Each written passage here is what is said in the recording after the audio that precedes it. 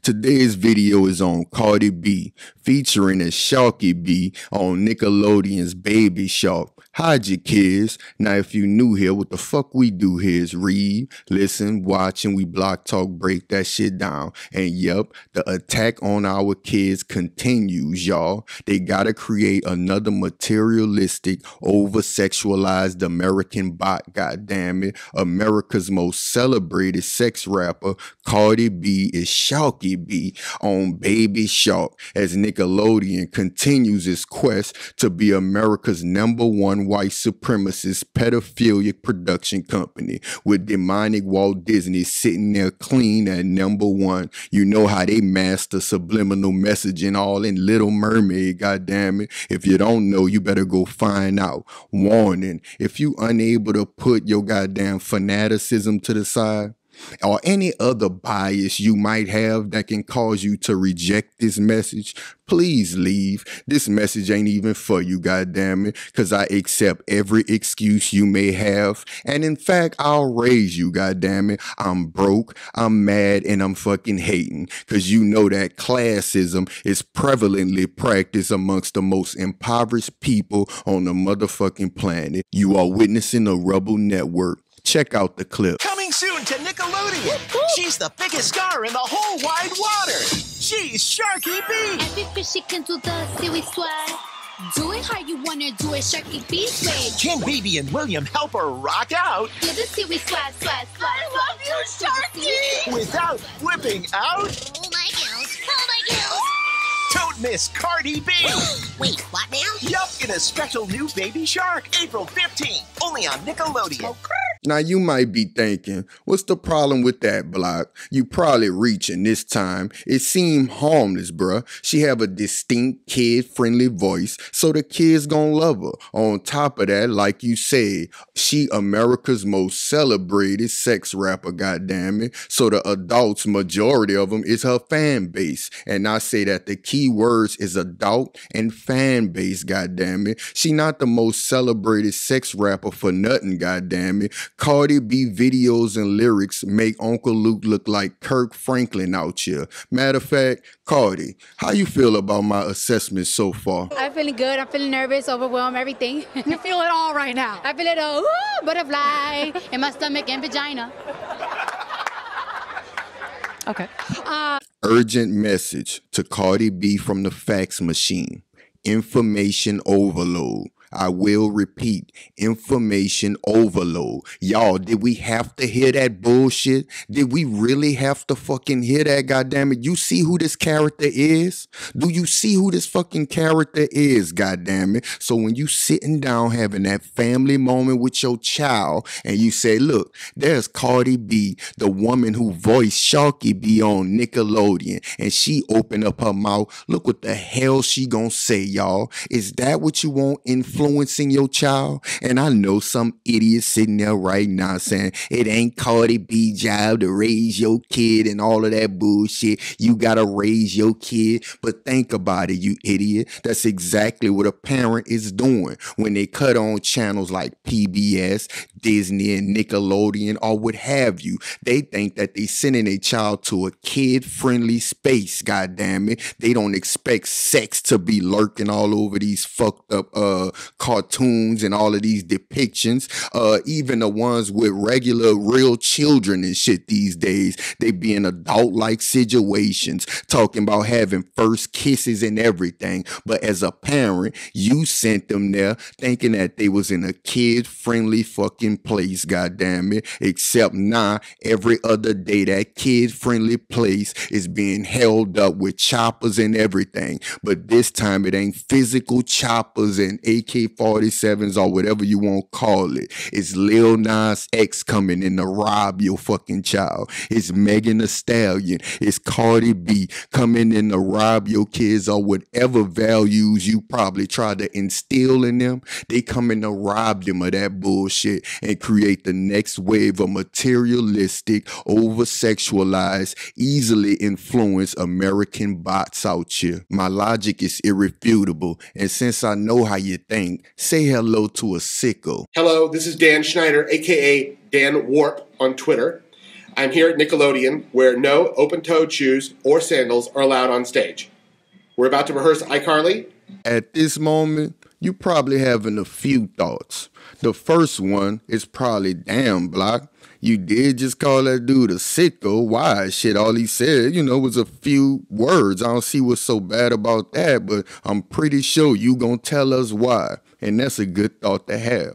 The second thought is probably, why in the fuck they got a sign on that door that say no open-toed shoes or sandals allowed during a goddamn iCarly rehearsal created by Dan Schneider, the dude who also created Fame, Head of the Class, All That, Keenan and Kel, The Amanda Show, Zoe 101, Drake and Josh, shit, and Mo, goddammit, I ain't about to name all that. And just for your information, you can go in my archive and find out a lot about Drake from Drake and Josh. That fool just got a slap on the wrist for allegedly grooming and molesting a 14 to 16-year-old female victim, goddammit, which brings us back to your first thought, your possible first thought. Sickos, y'all. These companies ain't shit but sicko safe havens. Tell me I'm wrong, and if you did, I'ma tell your ass this.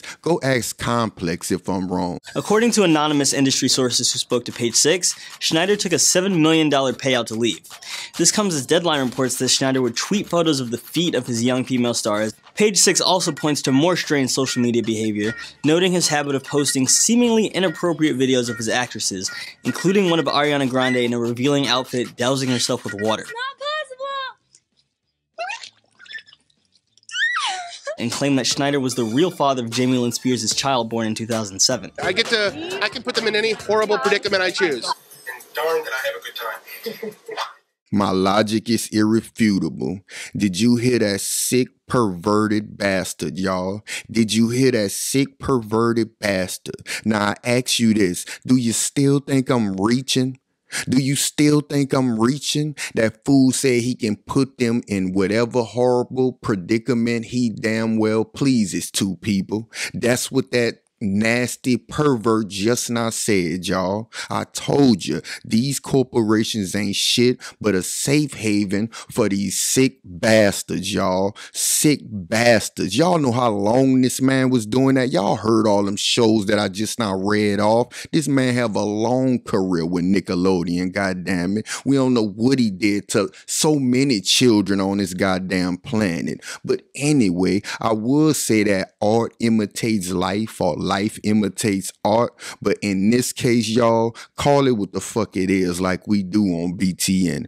Pedophilic pornography placed in production by the white powers that be, goddammit. And these corporations, self-described as entities, are the fucking powers that dictate. And y'all notice they stay paying off these stupid paid-for-ass politicians. I know you ain't stupid enough to believe in Republicans and Democrats, and you a grown-ass person out here.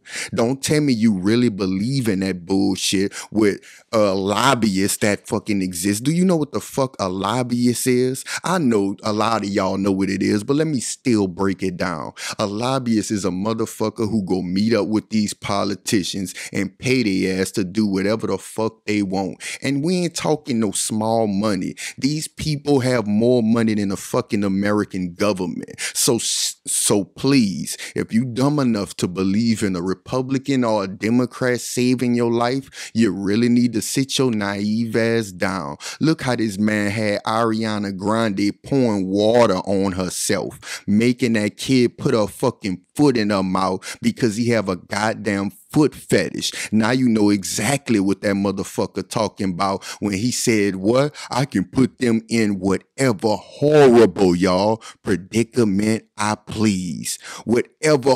Why would you want to put the kids in a horrible predicament? You're fucking evil. Why wouldn't you say, I could put these kids in so many great predicaments, inspiring predicaments, anything. He wants to put the kids in horrible fucking predicaments. comments. But I told y'all, these corporations ain't shit but safe havens for sickos, y'all. Talking about they a private entity. The definition of entity, a thing with a distinct and independent existence, y'all. A organization, a institution, a establishment. Okay, that sounds right. But then what they go on to say, body, existence, being, life, living, not okay. A corporation does not have a life. It is not a being, and it damn sure ain't breathing, y'all. But when you fucking control politicians, you control definitions around this motherfucker. When you control them politicians, you control definitions, and you can call that shit whatever the hell you want. So if you want to dodge a lawsuit, you can call that shit a private entity. That way, oh, you ain't suing me, you suing the corporation, goddammit. You see how that bullshit go? Do you see how that bullshit go? Continue. What is a corporation? A corporation is a legal entity that is separate and distinct from its owners under law, aka white supremacist law of the land. Corporations possess many of the same rights and responsibilities as individuals. Some refer to corporations as a legal person. Ain't that about a bitch? Now you tell me it ain't somebody controlling the politician who write the goddamn laws, y'all. They just not called a corporation, a legal person, y'all. A legal person. By the way, don't that fucking definition sound similar? Don't it sound similar to the definition of entity? In the definition of entity, they set up there and told us it's a thing that's separate and distinct. A thing that is separate and distinct. Now we go to the definition of a corporation, and it says it's separate and distinct from its owners, y'all. A legal fucking person. Ain't that something? So if they both the same definition, y'all, they both similar, don't that make them interchangeable? Don't that make them interchangeable, y'all? Interchangeable. Capable of replacing or changing places with something else, permitting mutual substitution without loss of functional suitability. Which means that a corporation qualifies as an entity, y'all. So if a corporation qualifies as an entity and I qualify as an entity, don't I also qualify as a goddamn corporation? Shouldn't I be able to go directly to the bank and apply for business loans, grants, government funding, shit, maybe even subsidies? You know how they get that to every damn corporation. They love that corporate handout, that corporate entitlement program that nobody reports on, even though it costs the taxpayers way more money than welfare and Social Security combined, goddammit. More than Social Security and welfare combined. I did the research, go in the archive, goddammit. And if Nickelodeon, y'all, is a corporation, that mean they're an entity, y'all. And entities can be arrested. Who the fuck gonna arrest that fool Nickelodeon? Because he got a long ass history of rape and churn. He got a long fucking pedophilic history out here of producing fucking pornography. To me, that shit come directly on TV. You saw the clips making that girl put her fucking foot in her mouth. He said he can put them in any horrible position he wanted to, y'all. That man is telling you that his life is in his art and his life is fucking pedophilia, y'all. So who gonna arrest the fucking entity Nickelodeon, y'all? Ain't that a bitch? Who the fuck gonna arrest Nickelodeon, y'all? Matter of fact, look at what he doing now, which brings us back to Cardi B. They sitting up there getting a fucking adult sex rapper to influence your kid. Getting your kids to be influenced by a fucking celebrated sex rapper out here. Boy, this shit is really getting despicable in America, y'all. My logic is irrefutable. And you can go to Nora Jasmine to check out some more ills of fucking Nickelodeon if you please. But check this out because there's always more. Of course there is. There was a Nickelodeon productions assistant called Jason Michael Handy. And in his own private journal, Jason Michael Handy described himself in his own words as, quote, a pedophile, comma, full-blown, period. You are witnessing the Rebel Network, people. Don't think that Nickelodeon was unaware of these actions, y'all. The man described himself as a full-blown pedophile. That mean ain't no shame in this game. And to me, he shouldn't even be allowed to give comments. He should be put under a jail. But he described himself as a full-blown pedophile, which means that he boastful about his pedophilia out here, y'all. About his pedophilia, and he worked at a Malibu church. I hope he ain't sitting next to some fucking kid right now, cause he probably out. I wonder, I ain't read the rest of that article, goddammit, but knowing him, he probably walking the streets. And this California, goddammit, he probably walking the streets right now, getting more emails from probably child actors still, and email addresses, phone numbers, or what have you. Look at what it said he used to do. Sell little girls hopes and dreams and shit about being on Nickelodeon. Now do y'all understand why Cardi B and other entertainers have the most colorful videos and clothes? Why they sitting on shiny horses with Elton John, Lil Nas X? That's because they have to do the same thing as the cartoons, y'all. They gotta attract and keep the attention of children, y'all. That way they can make the next American bot filled with sex, money, materialism, and hedonism around this motherfucker. It go from your kids sitting up there cutting on Baby Shark, to loving Sharky B, to loving Cardi B, to becoming Baby Cardi. Ain't that a bitch? Not in my house. Once again, y'all holler at me.